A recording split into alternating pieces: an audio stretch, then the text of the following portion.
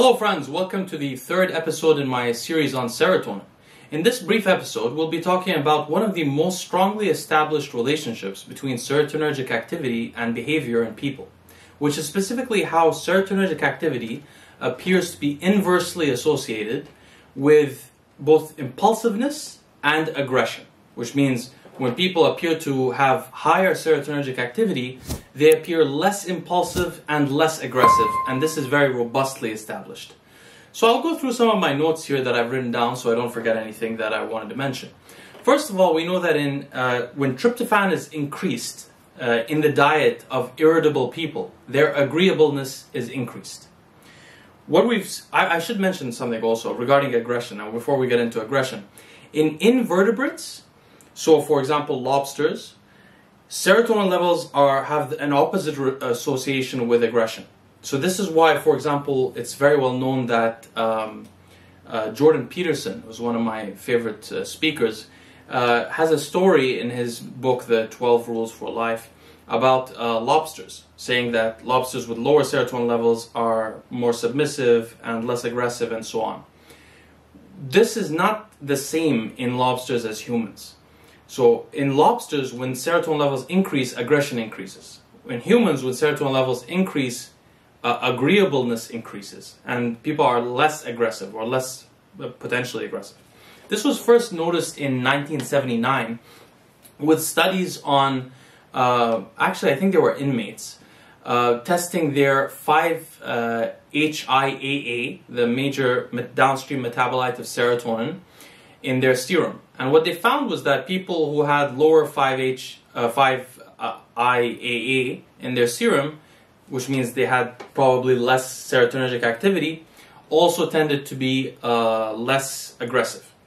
So this was first established then, and then there's been many studies that have established this repetitively, and that's why the manipulation of the serotonergic system is one of the main tools used to deal with people who have explosive tempers, or what they call intermittent explosive disorder. Anyhow, what I wanted to mention is that, also by the way, tryptophan depletion studies, which is the upstream to serotonin. Serotonin is made from tryptophan. So tryptophan depletion studies are when they remove tryptophan from a diet. They've also shown that women also become aggressive when serotonin is decreased because of decreasing tryptophan.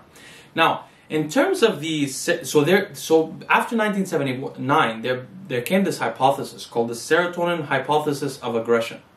Since then, 3 versions of the serotonin hypothesis of aggression have been proposed.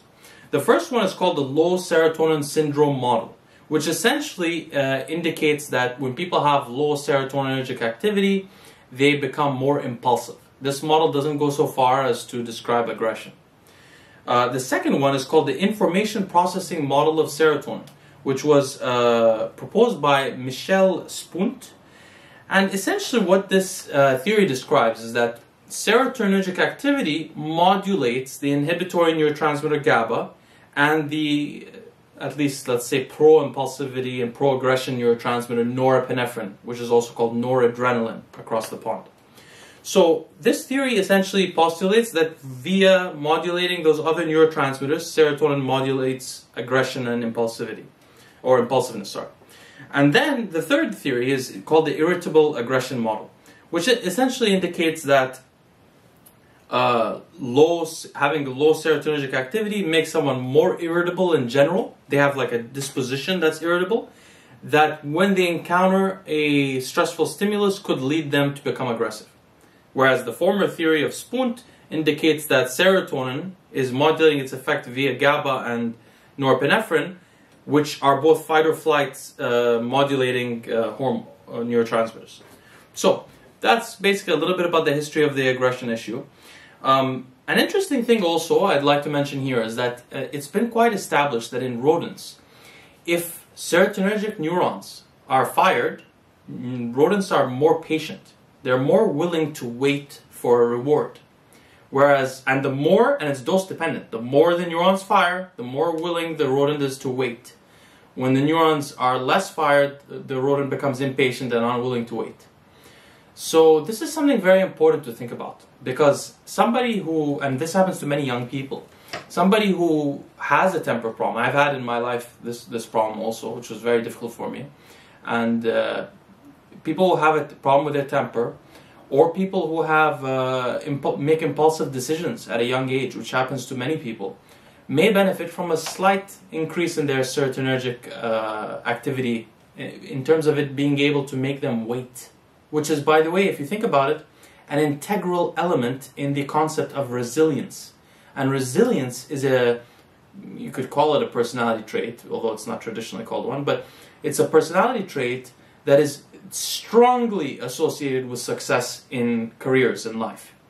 Resilience is so important because in life, I'm done with my informative talk here. I just want to mention something. In life, we all think that sometimes people who succeed in their career are lucky, but the reality is that life gives us so many opportunities, but the issue is we don't see them, okay? Or we see one and we discount the others. But life is, as long as we live a long time, life gives us many opportunities. So sometimes what matters the most is not how good you are at what you're doing, but how stubborn you are or resilient you are in facing obstacles or failures and getting right back up again. So serotonin really affects that because it affects patience, it affects impulsiveness, it affects aggression, which has to do with anger toward external threats. So see how it can be performance enhancing and more than just a memory and learning aspect. Anyway, I hope this was beneficial. I'll talk to you guys in the next episode about something I haven't decided yet. See you soon.